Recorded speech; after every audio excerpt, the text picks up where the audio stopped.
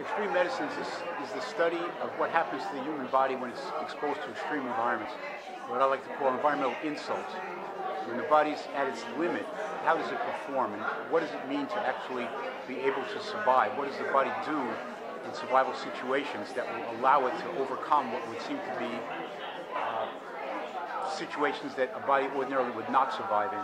So it's the study of how the body works at its extreme, how it adapts to extreme environments, and ultimately, when it's overcome, what is it that finally overcomes the body's ability to survive? The attraction to mountain climbing is that it's something that's very hard to do. It takes all your energy and then some, and when you take on a challenge like that, you find that you have capabilities within yourself that are more than you ever imagined. And if you don't try something like that, those capabilities might lie dormant your whole life. Once you bring them out by doing something really hard, those abilities stay with you for the rest of your life.